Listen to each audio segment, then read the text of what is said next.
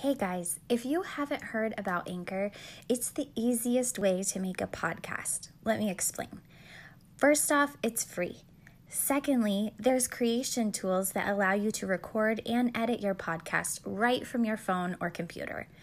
Anchor will distribute your podcast for you so it can be heard on Spotify, Apple Podcast, and so many more. You can make money from your podcast with no minimal listenership. It's everything you need in a podcast in one place. I absolutely love it.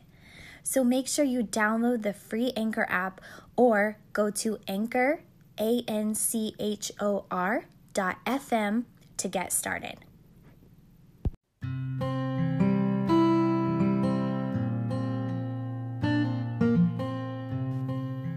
Hey guys, welcome back to Baby Bump Life's podcast. It's Nurse Whit here again. And we are on episode 5, and I want to talk to you guys about how they are going to monitor your contractions and baby while you're in the hospital. There are a couple different options, and I just want you to be aware of each of these options so that you're able to ask questions if you do have any about how they could affect you or baby. So the very first one, if you are planning on a natural childbirth, so natural meaning you're planning on a vaginal delivery with no medications, nothing that would intervene where we would need to be continually monitoring the baby's heart rate, then that may be an appropriate time where you could ask your doctor or nurse midwife if you could do just a Doppler to listen to the baby's heart rate. Most doctors will be okay with that in early labor as long as you don't have any risk factors, as long as you're not, seeing like a perinatologist, a high-risk pregnancy doctor's office, anything like that. And like I said, as long as you aren't on any medications for induction or for pain meds, then the doctors may be okay with that. So the Doppler is nothing that's strapped onto you. It's just where they check the baby's heart rate. Depending on, again, what's going on and what your doctor allows, they may say that you can do it, once an hour. They may say every 30 minutes, something like that.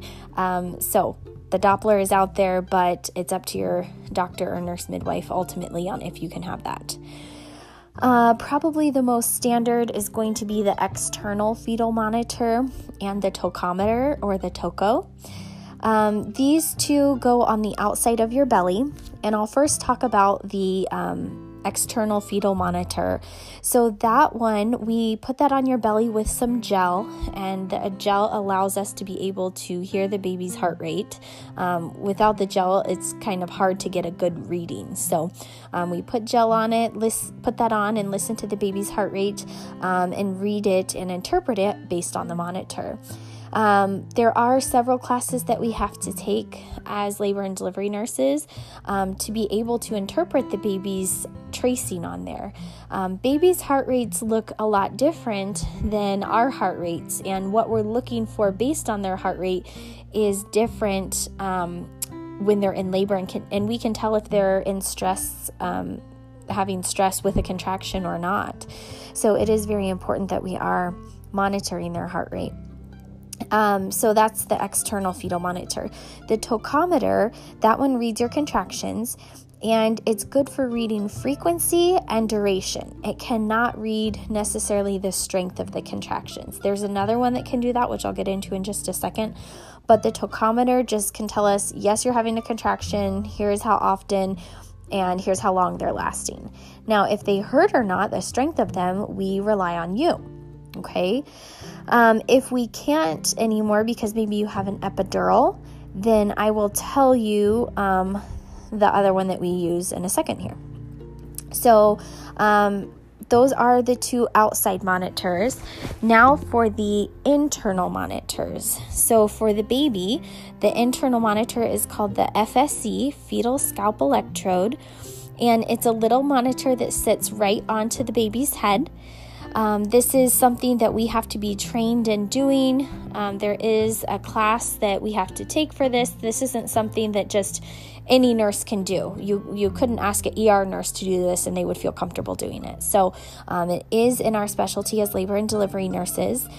So the FSC, why would we want to put that on internally and put that onto the baby's head? Well, the reason we may need to do that is if the baby, if we're having difficulty reading the baby on the outside, maybe mom can only turn onto her left side because that's what's comfortable and we can't pick up the baby on that side. Or maybe the baby's in distress and coming off the monitor at times during the contraction and we really need to see what the baby's doing. So it's for the best interest of the baby. Nobody wants to do it just for fun, just because. It's because we really need to see what's going on with baby. So that's the internal one to monitor baby's heart rate. And then the internal monitor to monitor mom's contractions is the IUPC, or the intrauterine pressure catheter.